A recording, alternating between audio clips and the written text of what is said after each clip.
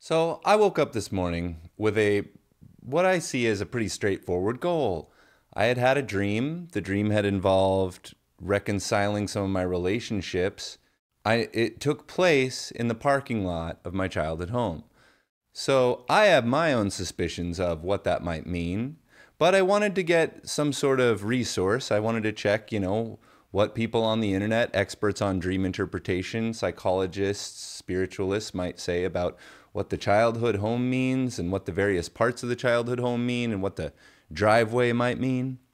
So I plug it into the Google search engine. I enter it into my address bar, childhood home, dream, analysis, interpretation, whatever. What I get is at least 5 pages, not sites, but pages of sites.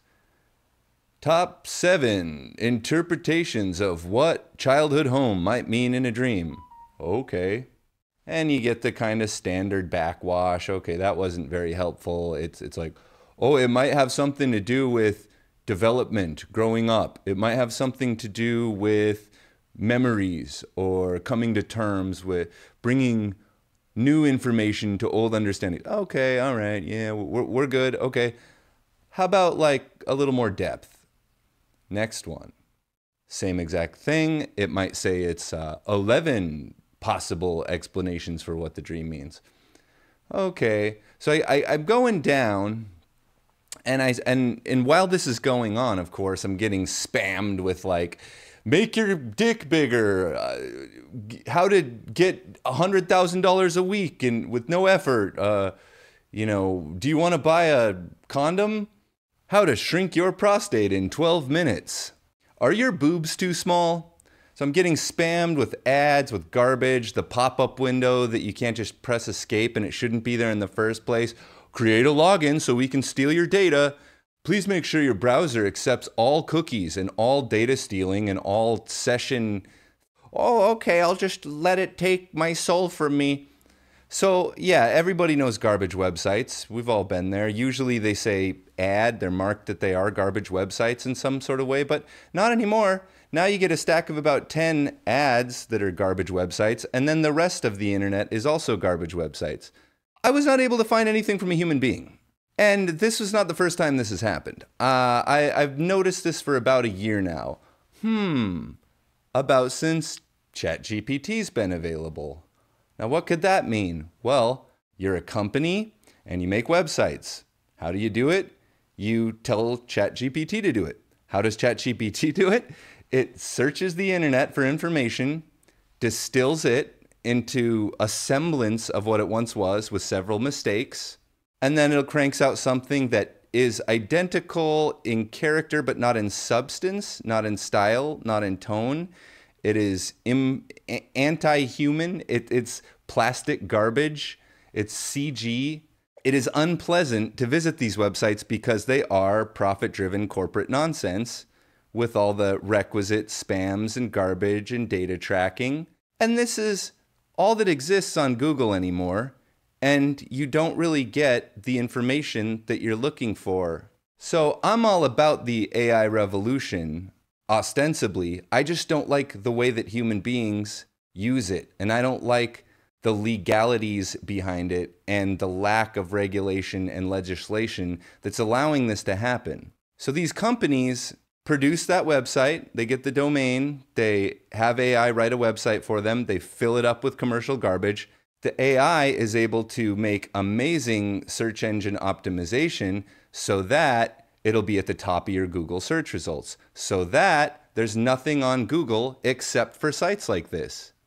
For about 20 years, I kind of considered it a golden age. I did not take it for granted. I thought it was a really beautiful thing.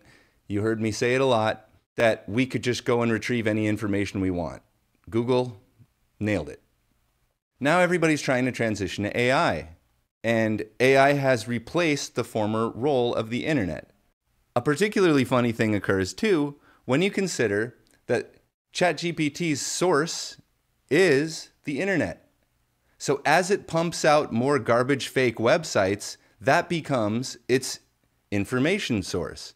It is regurgitating into itself and blocking out all of human knowledge and information and wisdom from reality. On Google first, it was very apparent a switch was flipped, and now searching doesn't work. You can't get information anymore. You can only get sold things. So, what do you imagine will happen next? Well, I'm a company and I need more influence. So, I'm going to have AI generate my YouTube videos, my Reddit posts. I'm going to have my AI editing Wikipedia. But it's just a copy of a copy of a copy. It's mommy vomiting into a baby's mouth, vomiting into a bird's mouth, vomiting into a worm's mouth, until it's literally nothing but buy stuff that you don't actually want, that you won't buy. And I hope you guys aren't buying it. I don't know what to do about this. I don't see it going away. I see it getting worse. And that's a dangerous thing. We've already noticed the echo chamber effects of my era of internet, that it amplifies stupidity and bias and incorrectness. But this is a new thing where it's homogenizing information into hot garbage, into ad heavy, search engine optimized, treat you like a baby, pander to the stupid, silly humans, apologize for your mistakes, but don't stop making them. Okay, so search engines are dead. Now what? Well, do what they do. Go to the AI. Go to ChatGPT, for example. There's a lot of them now. I go to ChatGPT. I ask my question, what does a dream of the childhood home mean, in particular the driveway, in particular with a source of trauma present from the present day? And it gives me the exact same thing that the websites gave me. It's just kind of garbage. It's not good information. I have a friend who has GPT-4 and pays for it. Not exactly cheap, and they get good information. I asked ChatGPT public, free, how can I clip videos from YouTube and put them on TikTok, for example? GPT told me, I can't assist you with that, period. My friend has a paid subscription, GPT-4, so giving them money, feeding the monster. It answered the question correctly. You see the business model here?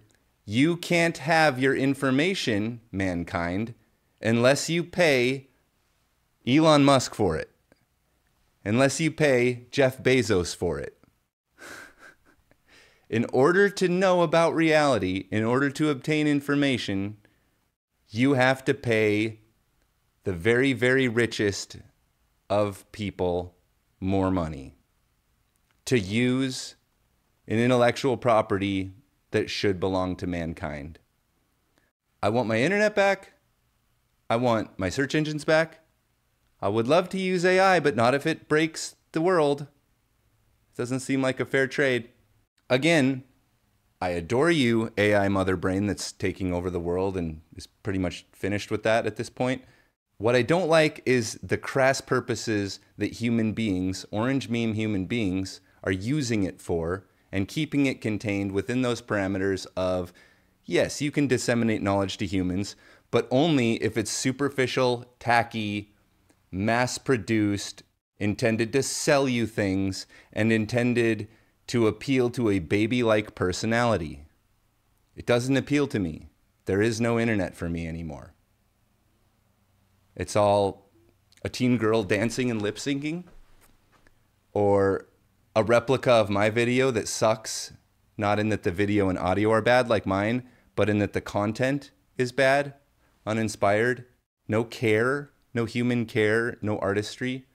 This is the nature of the reality that we're entering in the digital space, that it's made by Orange Meme for babies, because we're babies, most of us. Those are the numbers. And it's like, well, how can you? Because you're clicking on those ads, otherwise they wouldn't exist. Because you're responding to those terrible top 7 articles that are now the internet, the fake internet. I'd love to hear people's take on this, their solutions. I didn't do any research because it's impossible now. It's just an observation. And I'd love to hear, counterpoints or like solutions would be even better. How do you regulate something like this? How do you undermine something like this? Is there some way that search engines are sort of sniffing out fake internet, fake information, fake ad peppered garbage that's wrong and has incorrect syntax and grammar and apologizes for it, but doesn't stop doing it? Please let me know. This is a sad day for knowledge, wisdom, and information the last couple of years. I could definitely see the situation improving drastically, and I could also see the internet not working anymore and not being useful anymore for anything but the 1% selling stuff to babies. Namaste. What remains of humanity?